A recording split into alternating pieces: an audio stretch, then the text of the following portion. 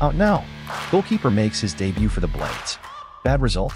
The Blades played Brighton in the Cup. The game marked the debut of goalkeeper Ivo Grbić, who arrived from Atletico de Madrid. Sheffield United 2, Brighton 5. Not a sunny day for Blades as VAR again takes center stage in controversial FA Cup tie at Bramall Lane.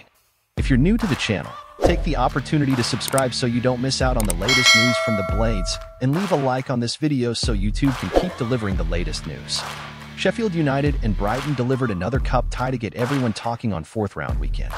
Unfortunately, Stockley Park would take center stage, not for the first time and certainly by no means the last, no doubt, with the drama featuring 4 VAR checks, much to the animation and angst of Unitedites, including Chris Wilder among that number.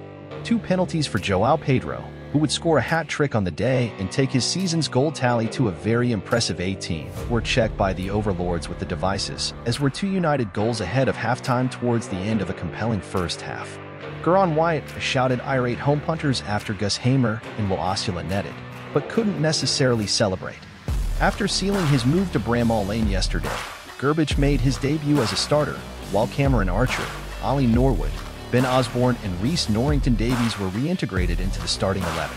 Wes Fotheringham, Jack Robinson, Vini Souza, James McAtee and Andre Brooks remained on the bench. What did you think of Ivo Grbić's debut, and what did you think of today's game? Do you think the Blades will win again next time out?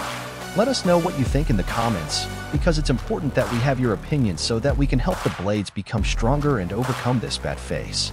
We'll be back with more information tomorrow. See you, Blades fans.